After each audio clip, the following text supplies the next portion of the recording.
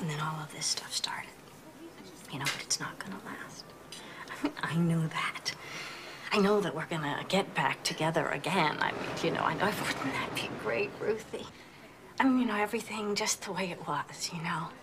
Me and Maddie and Larry and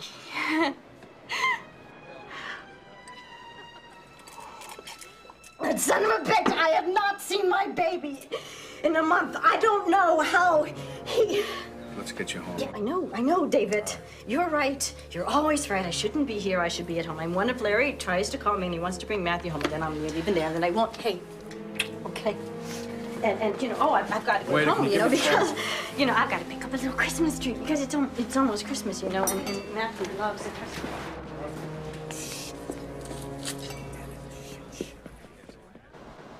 I bet Larry is there waiting for me. I mean, I bet Matt is there too. I gotta hurry. I mean, I bet they're both just sitting there waiting for me.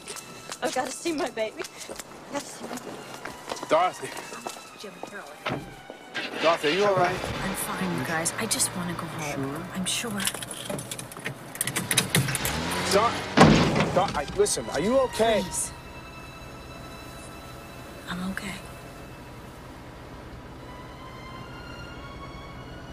Please. All right. I'm okay.